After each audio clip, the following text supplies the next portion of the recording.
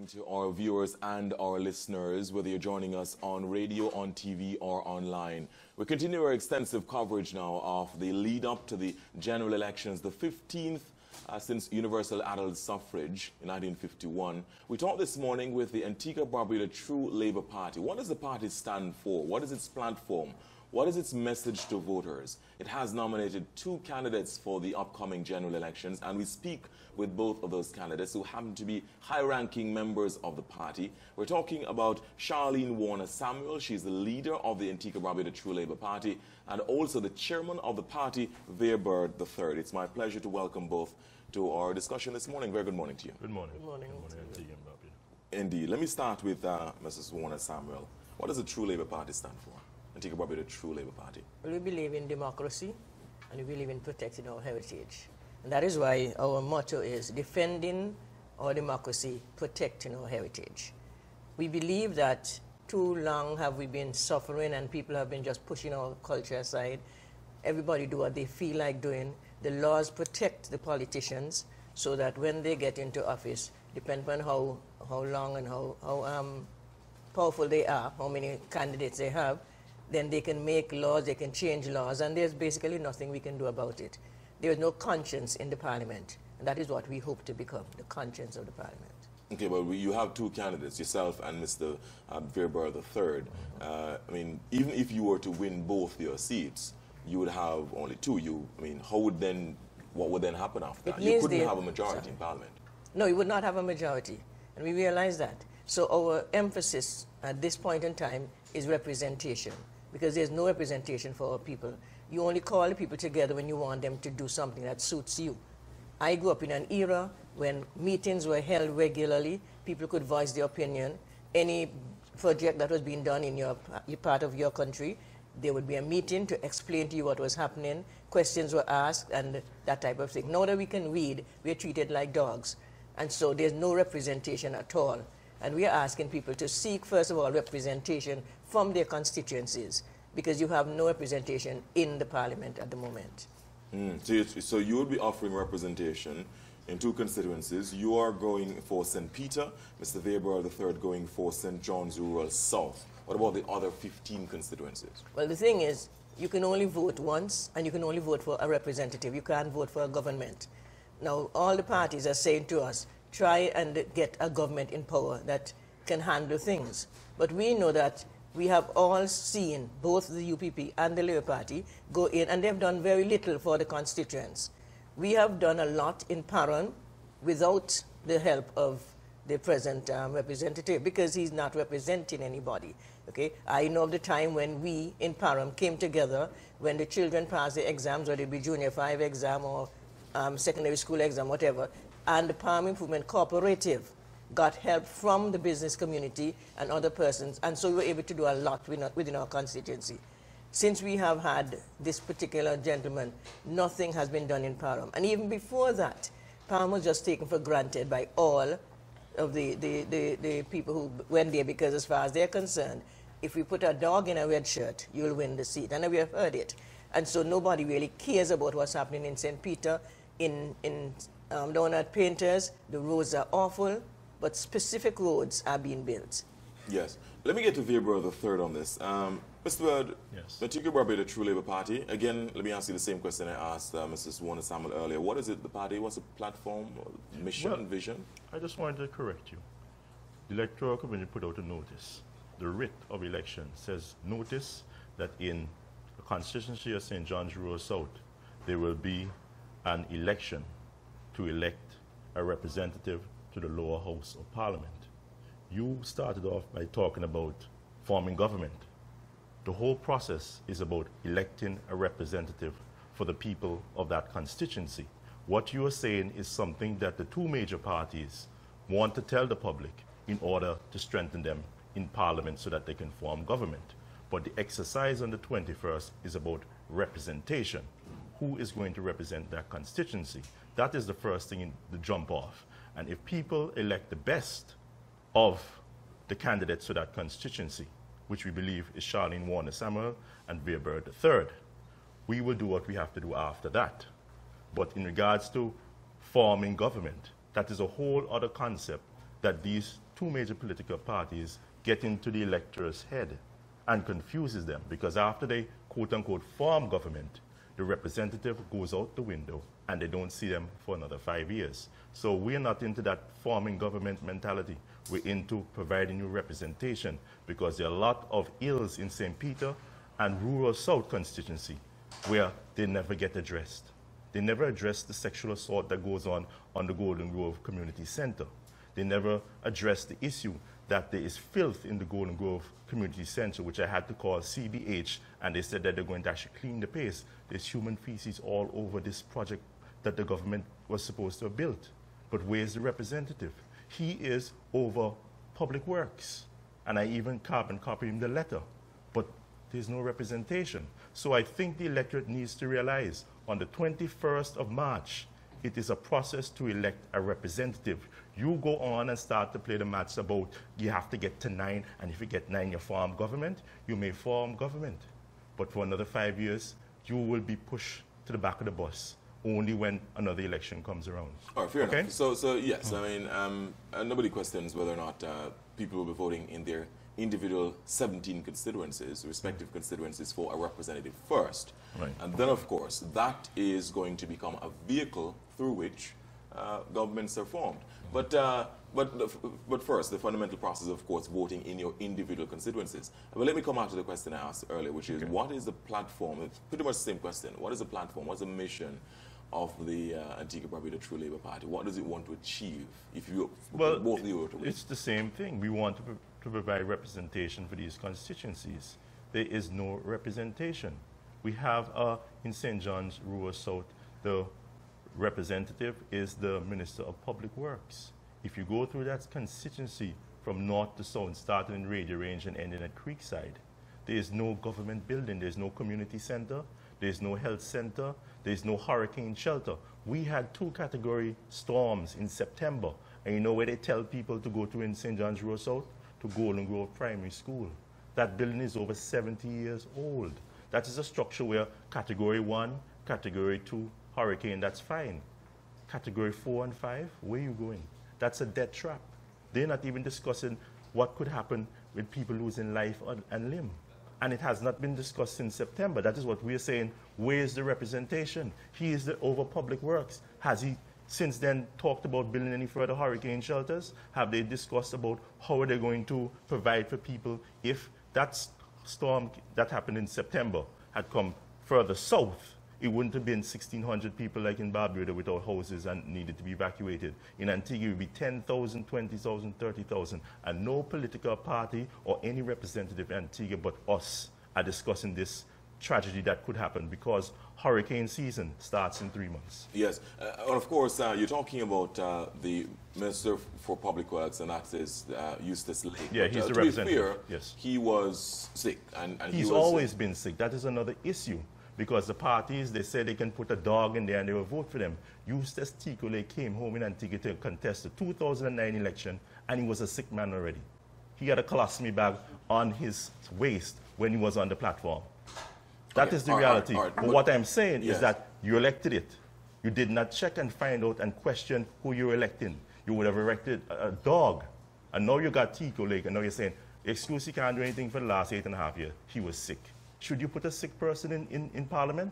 No. Sickness is for all of us. But since you're born there, it shows, the representation shows. All right, but to be fair, Mr. Bird, I'm always fair.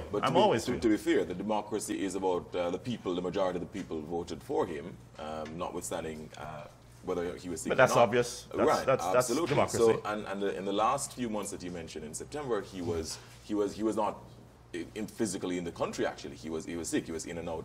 Even when he's physically in the country, he has not represented the people of that constituency. Right. He has been sick from the day he got into office. That is what I'm telling you, and what the electorate need to pay attention to when they are electing people. Okay, let me get to what exactly you would do in your individual constituency, starting with Mrs. Warner Samuel. If you were to win in St. Peter on the 21st of March, what would be your first course of action? First course of action would be to form a Constituency Development Council. I said that in 2004 when I ran independently. A Constituency Development Council would take representatives from the different areas, Fidges Creek, Painters, Lightfoot, and the works. and come together as an NGO, we can then work hard. We can get help, we can get grants, we can get loans. Well, we would try and avoid a loan, but we can get grants. Just yesterday, I heard Diane Black-Lane speaking about how much money has been allotted to Antigua, and NGOs could get grants to fix places in their community. Now, Param is a town, one of the first towns, actually the first town, and Param looks like a ghost town at this time. Nothing has been done in Param. There was even a building when I was growing up called the Union Hall. That has been broken down, and nobody has sought to fix it up. The police headquarters, they have put a new building, but the old one is still there looking so awful. You go up street, you have the rectory, which is an Anglican building. Again, the same problem. You go into Piers, the same thing is happening in Piers. Nobody is representing the people. You go down to Painters, you go to Guntrops, Lightfoot, and they're showing you roads that some can't even pass. Even right now, at the place where you license your cars, you pay money there, how much money goes through. And if you drive on that road, it is so bad. Now, what we are saying is that we cannot accept this to be the norm. What representatives have been doing, they will say to us, well, my party did not win, so I could not do anything for you. Or my party won, but they don't like me, so I didn't get a chance to do this or do that. I'm saying we can come together as a people, one constituency, and we can work. In Parliament, we will be the conscience of the Parliament. And I recall when ALP won some years ago, V.C. Bird said that the young people would then become the backbenchers, the conscience of the party. It didn't work out, because once they got into Parliament, everybody wanted to be a minister. And so they brought some pressure on him so that they would all become ministers. So nobody really wants to learn about politics. They just want to jump in and get their handle, and they all start moving and looking at themselves. We are saying that within the constituencies, we have come together. I came together with a good group from Param the other day to stop a lady from taking up the last space, the last water space up at the fisheries area. When we saw what was happening there, we had to do something. Personally, I went to see Mr. Michael. First time I went to his yard. And I had to be rapping and waiting, and the mother was speaking to me the way she wanted. I had to find blue waters to get him. Eventually, after weeks of fighting and struggling, we found him, and we told him what was happening, what we had already done, going to DCA, going to agriculture and everything. Then we got a meeting. He came to the meeting, he spoke, and then he left because he had something else to do. But he didn't even know the outcome of that meeting. But we fought, and we got her to take down those walls and stopped her from building something on the last little piece of space we have. Yes. We did it as a people, and that's what I want to see happen. Fidges Creek has a group. Vernon's had another group. If these groups can come together, and nobody can unite them but me. They cannot be united on the ALP, they can't be united on the UPP. The only person I can get them to come together is me, because the people know me. They have come to me about different things. What can you do for our young people? I say to them, if you give me the authority, I can. But some people are saying, oh, she can't do anything alone. She has to form government. It's a myth. It's a myth. We can do a lot. We have done a lot. But we must be realistic.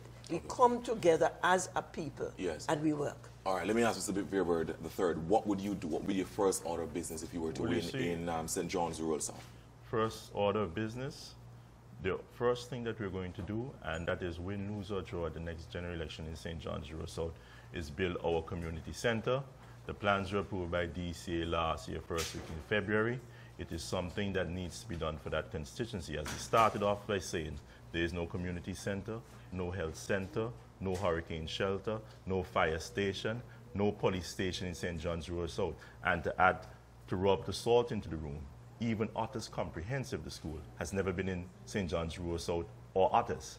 So even the name of Otters has been used in another constituency at a secondary school. When you look at St. John's Rural South, it's 17 constituencies in Antigua and Barbuda, and there's 16 constituencies on top of St. John's Rural South. It's the most neglected constituency in Antigua and Barbuda. We plan, the True Labour Party, my mother, Vere Jr.'s widow, and his 10 children, we plan to build a community center on Rose Street. It was a parcel of land, and it's historical because it's one of the old original union halls that predates party politics, because all the politicians came out of the Political Action Committee of the ATNLU. So that part of that land is in the family. We got the plans approved to build a community shelter. The structure should be able to hold 150 to 200 people on the ground floor. In addition to that, we want to get it approved by NODS to double as a hurricane shelter. Golden Grove Primary School is a death trap. I do not advise anybody to go there in a category 4 or 5 hurricane. God willing, everything goes. You mean as a shelter? As a shelter, Yes, and not as a school, Yeah, but in good that's weather. what- In good weather. Yes, In yes, good weather. yes. But what I'm saying is that the plan was to at least get the ground floor up before the election. But then World Boss, or whatever they call him, started and said he's going to call a snap election. But the plans are there, and that is what my main concern is, to providing some sort of shelter and refuge to the people of St. John's River South, win, lose, or draw. It's not a matter of you get bang off at the polls and say, I'm not build them or anything like that. It will be built. That is where we will be organizing and helping the people of Antigua and Barbuda as a true Labour Party, as concerned candidates, representatives, Antiguans and Barbudans, to help other people. All right. Let me get from you very quickly, both of you, in terms of what you're canvassing on the ground showing. How realistic are your chances of winning your respective seats, starting with you, Mrs. Warner-Samuel? Well, if people vote their conscience, I will win. If people vote because of fear, then I will not win. And I'm asking people to vote for themselves, because that is what you're doing. Do not follow the people who say to you, because I cannot form government, I can do nothing. Because government has been formed and nothing has been done. So Excellent. I encourage them to do so. Excellent. Mr. Vere, third. I'm a lawyer by profession, called to the bar of England and Wales in 2000. I've been practicing in Antigua for over 70 years. If you want a legislator who knows the law, I'm the person. In addition to that, I have a degree in government and politics from St. John's University, 1993. I think I'm the only candidate who actually went to school and trained formally to be a politician. So I am qualified. Of the But then 53? again, Only of the 53 who have been nominated? yes, I'm the only one that actually went to school to learn how to do the job, right? But you know what I'm going up against? Ham and turkey, and in addition to that, the party atmosphere of the Antigua Labour Party. So my chances are ebbing. It's in the mix right now. That ham and turkey right now is a hell of an opponent. I'm not even looking at the ALP candidate or the UPP candidate. I'm competing with ham and turkey right now. Wow. Talking about things that are being given away by the parties? Of course, man. They had the Christmas ham and turkey, but then after Christmas ham and turkey, I thought they had some surplus all now so, but no, they went and got new containers of ham and turkey. So much ham and turkey containers out there that they lost one or two of the containers. So there may be some tainted turkey out there. Be careful. If I'm able to track it down, I will let the constituents know not to eat from that batch. But it's a hell of a component. It's a hell of an opponent facing ham and turkey. All right. So you think your chances are... Good, but I have to go beat out that ham and turkey right now. Not even the candidates. It's the ham and turkey I'm competing with. Vere the third, talking with us in a very frank way. Thanks very much. And Sharlene Warner-Samuel. Sharlene Warner-Samuel is the leader of the Antigua and Barbuda True Labour Party. Vere the third is the chairman of the party. Both are saying to the people, vote your conscience. They're saying don't follow the argument that because we are only 2 candidates and we can't form the government, in other words, you don't have the numbers to form a government, still vote for us because we're going to give you good representation. They think that good representation has been lacking in their respective constituencies. That is Sharlene Warner-Samuel going for St. Peter and Mr. Vere III going for St. John's Rural South. When we come back, much more discussions here on Antigua and Barbuda today. We're giving a voice to all sides in this debate. In other words, journalism, the media is the oxygen of democracy, and we're ensuring that everybody gets a chance to get their message out. When we come back, much more discussions. You're watching Antigua and Barbuda today. Don't go away.